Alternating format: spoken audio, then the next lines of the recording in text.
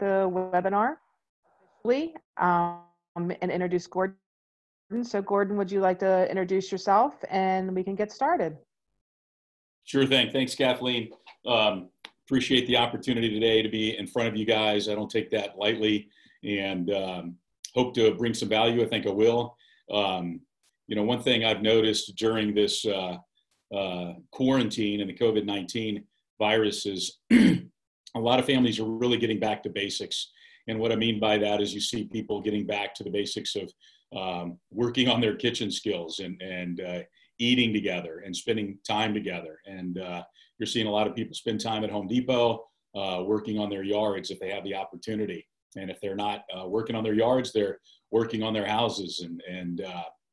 So I think, when we're in situations like these and times like these, and this is not unique for some of us that are a little older, and it's probably not going to be the last time we're going to deal with some sort of quarantine or some sort of virus. I was looking back through some of my slides, and it was interesting to note that, planning your finances sometimes is not the sexiest thing. A lot of people will avoid them. I think your typical family will get their financial documents, and when they get them in the mail, whether it's their insurance documents, their investment documents, 9 out of 10 will get the documents and not look at them and stick them in a drawer in their kitchen and keep moving.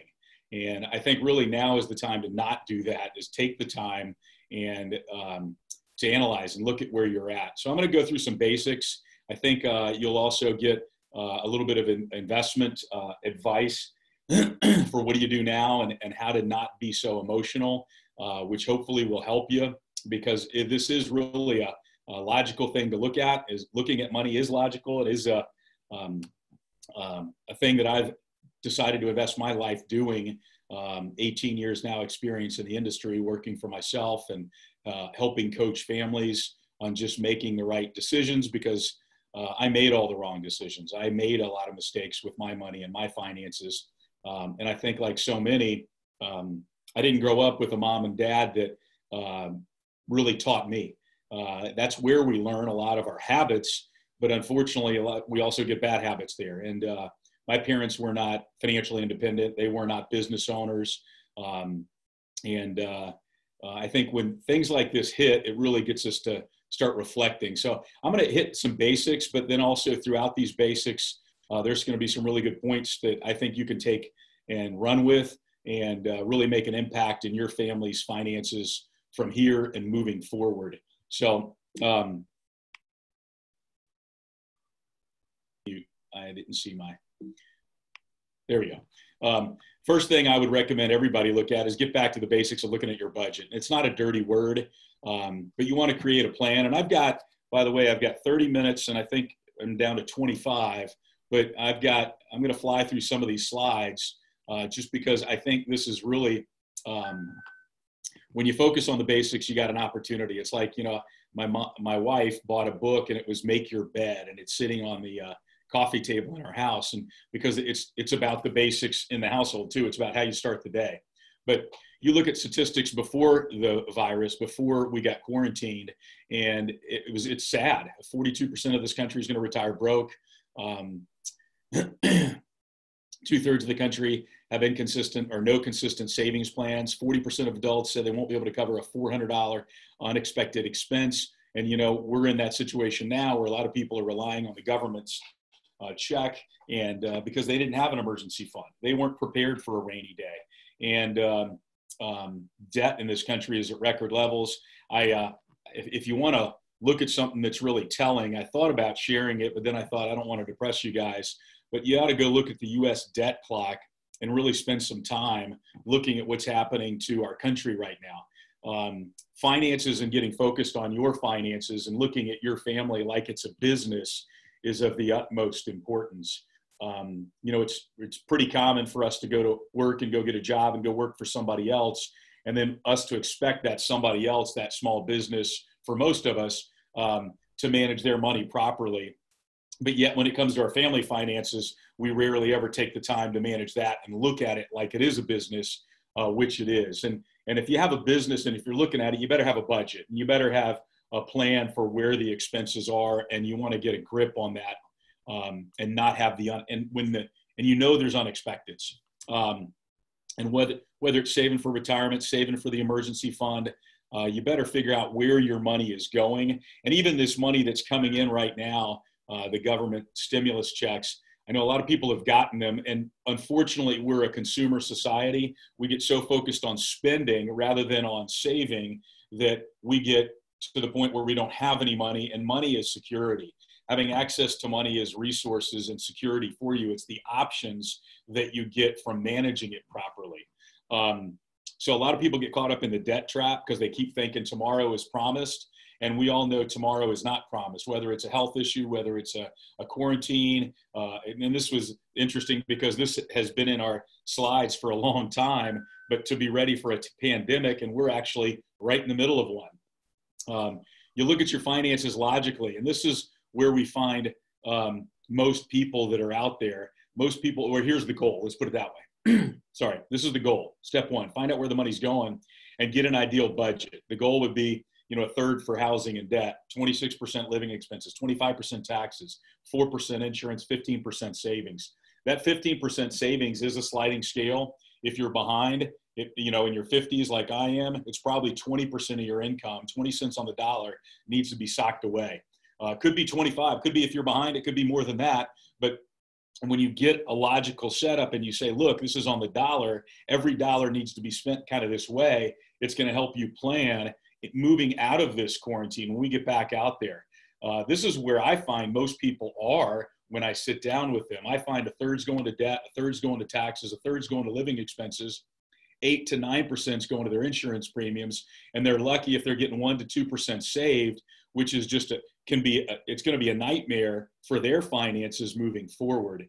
What I do is when I sit with people is show people the logical way and say, look, this is what you should have, and this is where you are. I just came back from a physical therapy appointment, and anytime you go to the doctor, they're going to give you a bar of where you kind of should be and then where you are. And then if you ask for honest advice, they're going to tell you what you need to do. And same thing in the financial side.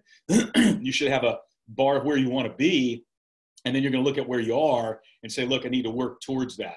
I think it helps to have a coach, to have somebody from outside looking in, but you can look at this budget situation yourself. And anybody that's interested, at the end of this, I'm going to have a couple of links for you. So you'll have a free booklet for joining us today. And then I'm going to give you a free budget worksheet, which is just really getting back to the fundamentals. You look at how much money's coming in and then how much is going out. And it's really an eye opener. And when I say that, more often than not, people will pull up their bank statements because they've never put any kind of pen to paper and figured out where is it going. And so what you want to do is get every financial statement that you have.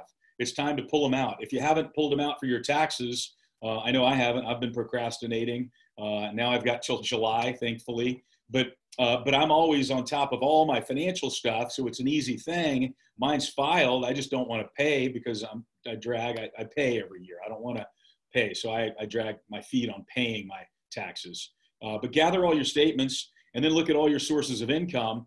And that's going to be looking at a cash flow planning system. And you want to create monthly living expenses, list them out. There's going to be the ones that you have to, and this is just a budget worksheet where you plug everything in, but there's going to be expenses that you have to pay. We call them fixed expenses. And those are going to be your, maybe it's your rent, your mortgage, maybe it's your car payment, maybe it's your auto insurance bill, internet, things that you can't negotiate on. And then you've got the variable, which is the negotiable expenses. And I've heard that, some people say it's stuff that's above the line or below the line. And I challenge even some people on the credit card payments. If you're really in a bad situation, I'd say the credit card payments can wait because the bank will be okay. Your credit score might be impacted, but if you're in a really bad situation, I'd rather have my credit score go down and my cash reserves go up. And so that would be more of the variable in my opinion. So I sometimes tell people smooth that credit card down, but it really just depends on your situation. But the variable expenses can be managed with a cash envelope system. If you really need help managing money, that is a great way to do that. And what I mean by that is you get an actual envelope and you decide this is your budget at the beginning of the month. Let's say you've got $200 to eat out. or let's say it's 400, whatever the budget is, or even if it's groceries and that's your budget, well, you don't break it. You go to the grocery store and you spend differently. You go out to eat differently. You ask people, at the end of the month, if you don't have any money in your envelope and it's eating out money, you don't just say, hey, let's go I deserve it. Let's go put it on my debt and let's go rack up my MasterCard or my Visa. No, you just say, I'm staying in tonight. It's movie night for me. I got a pass. And you just make judgment calls rather than I deserve it. And then you rack up debt. You got to make judgment calls on the variable expenses in the budgeting and say, look, I'm going to stick to this because of the utmost importance is my emergency fund, is my retirement accounts. Add all your monthly income, all your monthly expenses. And if the income's greater, you're in a good situation. If the income is less, then you got a challenge. And that's a good thing to know when you do have a challenge, because when you do have a challenge, you got to say, okay, I got to figure out ways to drive my income up, because what's happening is my business or my family business is going to go bankrupt, and I'm going to get to a certain age and I'm not going to have anything. And that's not the name of the game. The name of the game is to accumulate your assets, make money, put it aside, and you got to make adjustments. It's not very glamorous.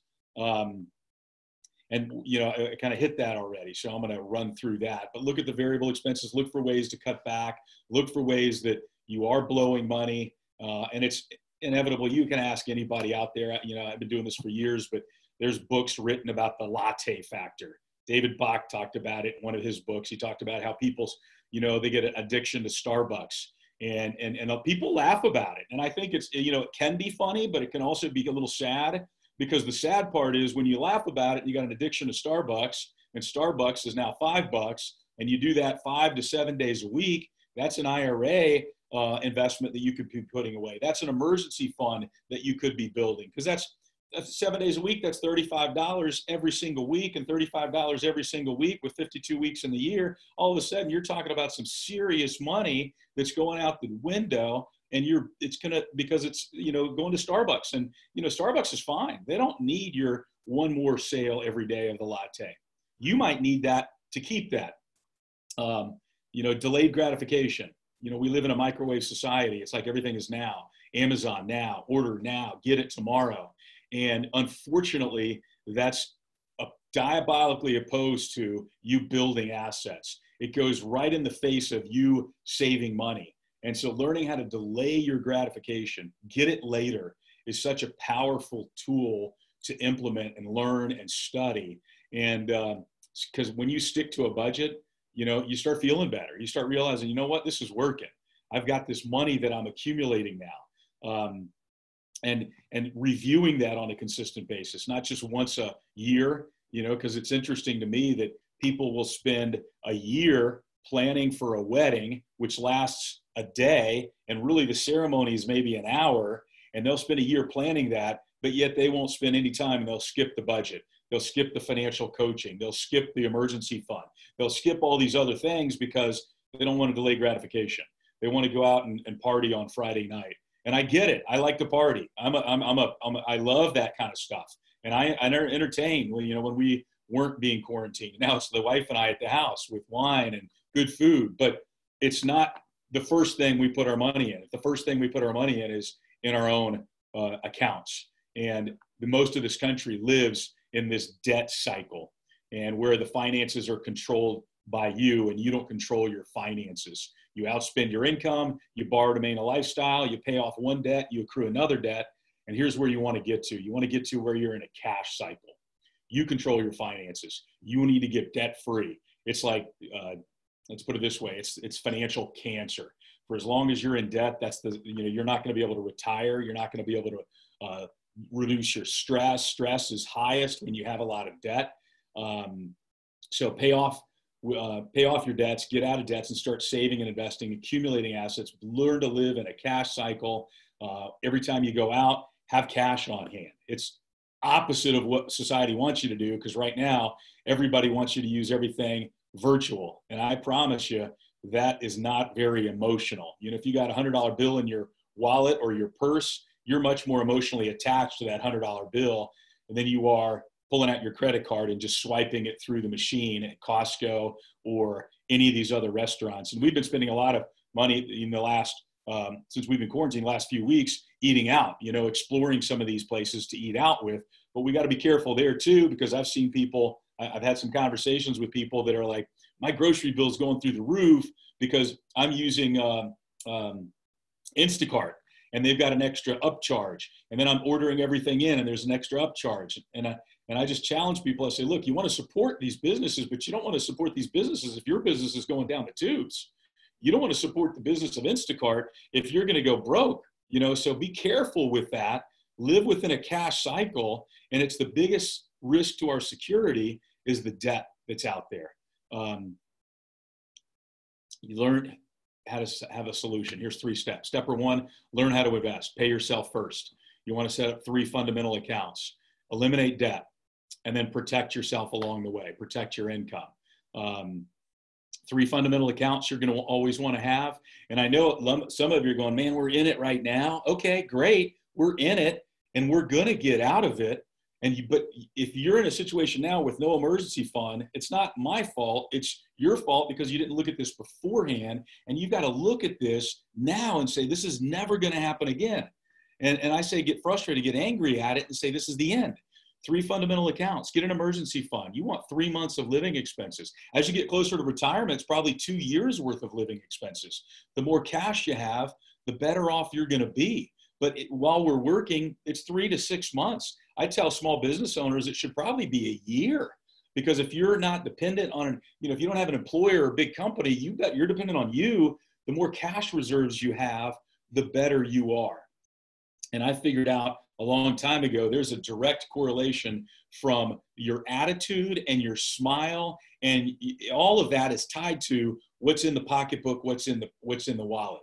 If you got a good attitude on life, you got a good, a lot of times it's tied to how you're managing the money that's behind the scenes. And if you're upset or ticked off, it's a lot of times because you've mismanaged what you have. There's going to be an uncovered medical expense. We're all going to have them. Major car repairs. It's just saying, hey, I know I'm going to have a car breakdown. It's not going to be a surprise when it happens. I know I'm going to have a health issue. It cannot be a surprise when it happens. And same thing for this situation. I know there's going to be a quarantine again in the future. There's going to be a health scare. I know it, so I'm going to embrace it, and I'm going to be prepared for it. Purchases the next couple of years.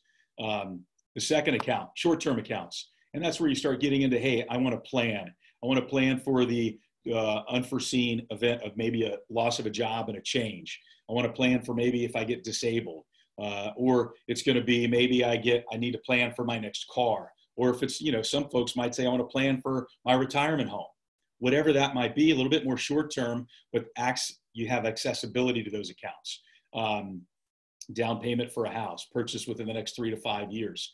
3 fundamental accounts, the wealth building account. The goal there, retirement. That's long-term. That's where you start getting into talking about Roth and traditional IRAs. That's where you get into talking about 401ks, where there's a match. You want to go where you get free money. If you don't have free money, you want to go into tax-free accounts like Roth IRAs, or tax-deferred accounts like traditional IRAs. And then you look at what do I have every month to work with? And this is how you kind of break it down. You say, look, I want to put 50% of that money into an emergency fund. So the first thing that I'm always talking to individuals about when they come to me for investment advice, I say, we got to look at your emergency fund, because if we start going into investments, and I think there's so much information out there today, but information tends to paralyze. There's so many applications out there today, and applications I don't know that are necessarily helping. I'm seeing people that are on Acorn. I'm seeing people that are on Robinhood and all these different apps that are allowing people to buy into stocks, yet they don't have the 3 fundamental accounts, or they're buying a stock when they should be buying a mutual fund for diversification. And they don't even know. They just think, well, maybe this is the time. I had somebody telling me the other day they should buy oil. That was a month ago. But what happened to oil? What happened to the oil companies? So have 3 fundamental accounts. Save first, invest first, short-term account, wealth building account. Spread your, and that could be, you could have $100 a month and do this. $50 here, $25 here, $25 here. It could be $1,000 a month. It's your budget and your plan. The emergency fund, where would that go? And things like money market accounts. Short-term accounts, conservative allocation. It might be more into your bonds. And then you got wealth building accounts. Those are more in your stocks and equities. And I'm going to hit that in a minute because a lot of you are going, well, he needs to talk about investing right now because the market's down. And I will. Give me 1 minute. But the fundamentals don't change even in a quarantine. Just a real quick overview of the 3 different types of funds, or you have growth funds, and it's primarily going to be in common stock. I'm not going to go into reading all of these for you because of the time constraints today, but growth funds, it's going to be in your stock related companies, because right now there's a lot of companies that are doing well during this crisis. I've heard that the alcohol industry is up, I think 200%. It's going through the roof. Total Wine is not giving coupons right now. So what else? Home Depot doing well, Costco doing well, Amazon, the biggest one out there, doing incredibly well. So understand there are a lot of opportunities out there, and understanding also what's an income fund. And that's where you start getting into more debt related instruments, corporate, government, municipal debt securities. And then you've got balanced funds, which give you a little bit of both. So those are some of the funds you'll see when you're out there and you're looking and you're talking to an advisor, or you're getting investment coaching.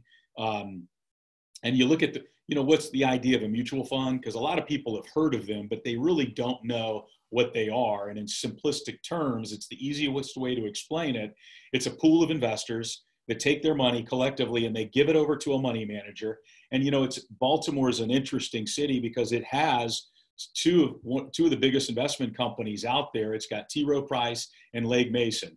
Legg Mason just got sold to Franklin Templeton, so it's no longer going to be based in Baltimore, but 2 big vendors. I mean, and we've got access to all these companies these days like never before, but for the average individual doing it by themselves, they make mistakes because they end up doing this emotionally. And that's why so many of these companies are also, they're selling when they shouldn't sell, and people are buying when they shouldn't buy. But understanding what you're investing in, you got to realize that, look, all these companies are making money, and it's going to be not every single one of them, but a lot of them. And to spread your risk out through a mutual fund, and letting a fund manager do that for you, and you with a strategy is the way to do it. And typical fund will hold 150 stocks, where if somebody's trying to do it themselves, they're buying 1 or 2s at a time, and it's too high a risk for your financial house. It's something you can do outside of building your financial house, but it's not something I would do inside of my financial house, meaning my retirement accounts, the stuff that I depend on, the 3 fundamental accounts. If you want to buy stocks, do it after you funded your 3 to 6 month emergency fund. Do it after you got a short-term investment account. Do it after you got your retirement account. Do it after, even if you got kids, your 529s are funded. But after you've done all those things, most people don't have much left over if they've even gotten to all of those things. So why most people need advice? Well, you look at what happens emotionally with people. And, it wasn't long ago, everybody was calling and saying, hey, I need to get in the market. I need to get in the market. And now emotionally, people are saying, I want to get out of the market. I want to get out of the market. But if you notice these purple boxes, area of maximum financial risk. Well, the maximum financial risk was really 6 months ago. Market was up. Thrill, euphoria, excitement. People think now's the time to get in, when it's really, you've missed a lot of the opportunity. And we're now in a mode where it's fear, desperation, panic. I think we're really on the downward end of this curve where you're getting into capitulation and despondency. And we got to be careful, because that's the opportunity zone. For any folks that do have money on the sideline, I've got a lot of folks that are putting money in now because they're realizing now's the time to buy, because they're buying into the ingenuity of people that are building these companies. It's the sweat, the blood, and the tears that are going into the companies that have built our world and built the economy. And you think that's, I think that the scary part is people that say, well, we're not coming back from this. Well, we've come back from worse things in the past. So let me tell you this. I believe in my fellow entrepreneurs out there. I believe in the economy. I believe in, that we're going to have a great season with the Ravens this year. I don't know what it's going to look like in the stadium, but I think we got some exciting times ahead. And with exciting times, the market where we're at now is only going to start going back up. And so now is really the time to get your house in order and say, hey, I need to start because I haven't been. What's a mutual fund? We kind of hit that. It's a pool of money. So I'm going to run through that. 3 Ds of investing, dollar cost averaging, discipline, and diversification. Dollar cost averaging is just buying every month. It's buying every month. Right now, most of my clients have stayed in the course, but I tell people, look, great time right now. But I've gotten the calls and they go, well, my portfolio is down. I say, wait a second, your number of shares are the same, if not growing, because you're buying them on sale. So dollar cost averaging is a magic piece that so many people miss. Discipline, stay the course. Stop reading the news. The news is noise, I call it. Look at history. Watch the History Channel. Watch the Discovery Channel. That's how we are going to react moving forward. Things are going to change. We're going to get out of this. So have the discipline. And then diversification is just the simple idea there. Think about this. If your family, you and your family are at the Empire State Building, New York City, and it's open again, and you're getting on an elevator. Elevator A, 1 cable, strong enough to handle the family, and it's safe, but elevator B has 50 cables. You got a choice. Do you get on elevator A or do you get on elevator B?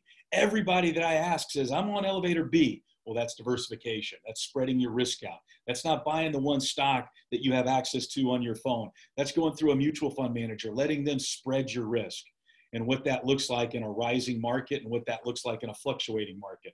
And what it looks like in a fluctuating market, and Kathleen, I'm going to be done right at 12:30. And then if there's a question and we need to stay on, I can. But what it looks like in a fluctuating market is, in a fluctuating market, you're buying more shares. 126 shares purchased, same money over that same period of time. You buying in a market that was going up and up and up, you buy fewer shares. Right now is an opportunity to own more of the United States global market, to own more of you can walk into any home in America and find their consumers, they're buying products. I think you walk around my house, you got Adidas, you got Nike, you got Under Armour. In the sporting world, you've got Procter & Gamble. You've got so many companies that are being consumed today, but yet so few people own shares in them. Debt stacking. I need to move through this kind of quick, but the idea there is you can have a plan, and this is putting together a strategy following what consumer credit has been teaching for years, is how to have a strategy to pay off your debts. And in this scenario, this showed a client how they were going to pay off everything in 23 years. We showed them how to pay it off in 9 years by not taking, when you get done with the smallest balance, you take the smallest balance, that payment, and roll it into the next one so you can pay off your debt sooner. And so, as you're moving forward and as time's progressing, you're getting yourself out of debt, mortgage and everything included. And I love the fact of showing people how to get out of debt, including a mortgage, so they can one day get in a position so they can retire. And the other thing I would tell you too is look at your insurances. I know Dennis Klein, I don't know if he's on here with us today, but he does a good job of shopping your auto and homeowners insurance.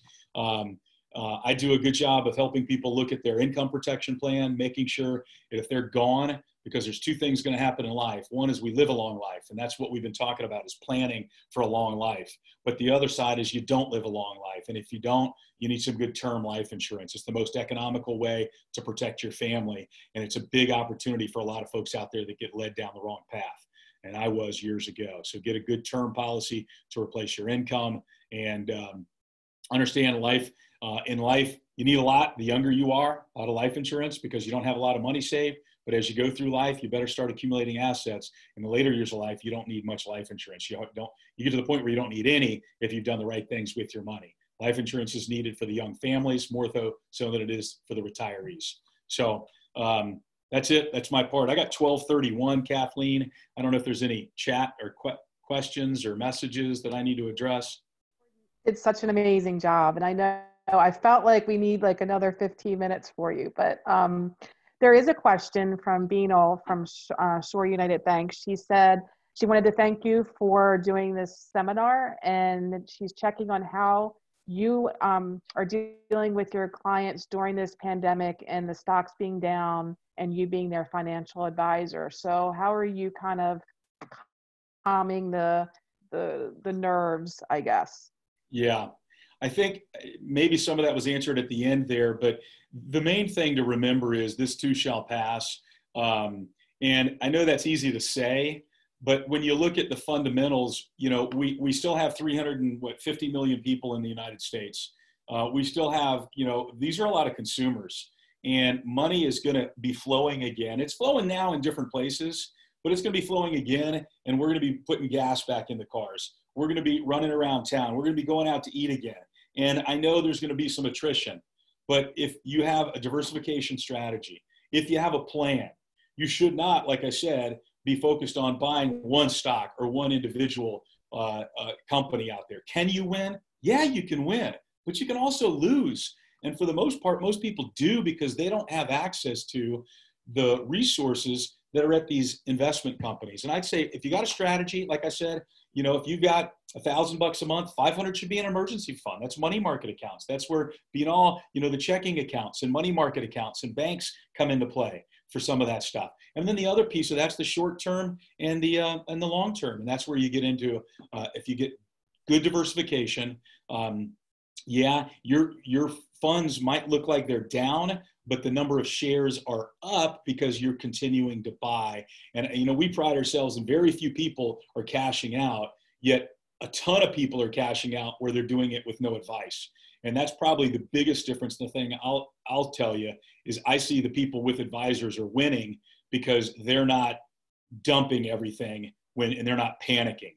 And that's, like I said, that's when you have a coach, it's easy to say that but when it's your money and you're looking at it and you don't have a coach, I see people all the time make the biggest mistakes, and they're dumping their stocks right now and putting it in cash, and they're going to miss out on the big shifts. And we've had some shifts. So hopefully, you know, you made me laugh when you talked about put your cash in envelopes. That's exactly what my mother did when she first got married, and, you know, to my dad and stuff. They would actually have envelopes and they would put their cash in it, and that was what it was. So that made me, my mom would be very happy to hear that you're still giving that advice.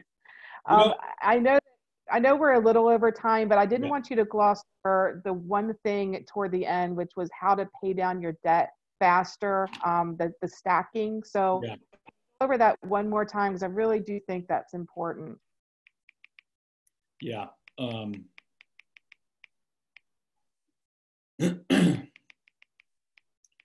It's really on this side, and let me close that real quick. I'm looking at the chat too. Here's what it says. It says take, and this is sometimes counter, or let's put it this way, it's opposite of what you might think, because I get a lot of clients, they'll say, well, let me pay off my highest interest account first. You know, because if you got different credit cards and you got one credit card that's 24% interest and you got one, I get it. And that's where a lot of people want to go, but understand psychology and how we operate. I'm going to challenge people, and we challenge people, go for the smallest balance debt that you have first. Okay. And whatever extra you have, and sometimes you got to be careful there, because a lot of people will pour everything towards the debt and they don't get the emergency fund going. That's a big mistake. You've got to get the emergency fund going and a plan to encapsulate and pay off debt.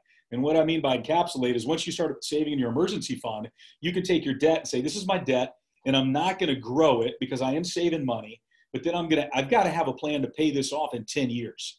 And I know anybody that's hearing me, whether it's now or you come back later on and listen, you can put a plan in place to pay everything off in 10 years, including a mortgage. Okay. And you do it by taking the smallest one that you have. And when you pay it off, that's when you do a little celebration. That's when you reward yourself and you say, hey, you know what? I'm going to eat out. I'm going to have a glass of wine. I'm going to have a bottle of wine. I'm going to have whatever. And I'm going to celebrate. I paid it off, but I'm going to take that minimum payment and I'm going to dump it down onto the next smaller account that I have to get rid of. And what happens is it's called a debt stacking or a debt steamroll or debt snowball. It's like a diet. You know, we've all done diets before. And if you don't get any progress, you get depressed. You know, you get disappointed. And it's the same thing with debt. If you don't get any progress with it, because you're going after a $15,000 credit card, you're going to get depressed. So go after the small one first. Go after the $1,000 credit card first. Pay it off. Take the minimum payment, dump it onto the next. Take the minimum payment, dump it onto the next. And what ends up happening is This same dollar amount is being spent every month. $2,700 is spent every month, $2,720. From the moment we sat with them to the moment we showed them how to pay everything off. But in the end, their mortgage payment was getting $2,700 instead of $1,200. At some point, you know, all these like the car loan, at some point it was $551, but now all of a sudden they were getting $1,100. So that extra money is all going to the principal payments. Does that make sense? Yeah, I think that was just, I think it's really interesting, the psychiatry of that. So Yeah. I wanted to make sure that everybody understood what that stacking meant. Yep. So Gordon, once again, thank you so, so much for doing this for us. I thank everyone for tuning in, and hopefully this gave you some ideas about how to look at money now during the pandemic and going into the future. That your personal finances are a business and you have to look at it like that, and that by spending cash is a little bit harder than on a credit card. So maybe that's another change you can make at this time and going forward. So Gordon, you are always great at giving us information. Please reach out to Gordon if you would like some help, some coaching, as he says, on how to set yourself up and get out of this and then move forward in your financial planning. We will, this has been recorded, so we will be uploading this into our YouTube channel. And so you can come back and take another listen and share it for us as well. So thanks, Kathleen, Gordon. And I hope, yeah. Quick question, the budget worksheet and the booklet on just education, I've got a How Money Works book. What would be the best way if somebody wants those that I can? I'll tell you what, send those to me and I'll email all the attendees. Okay. And attach it. Okay. Sounds good. All right. Okay, everybody, have a wonderful Wednesday, and keep moving, keep going, and we will see you back in a few weeks. So thanks again, Gordon. Absolutely. Next time we all go out to eat and have fun, I guess we'll be spending more cash. Yes. The cash is king. All right. Take care. Have a great day.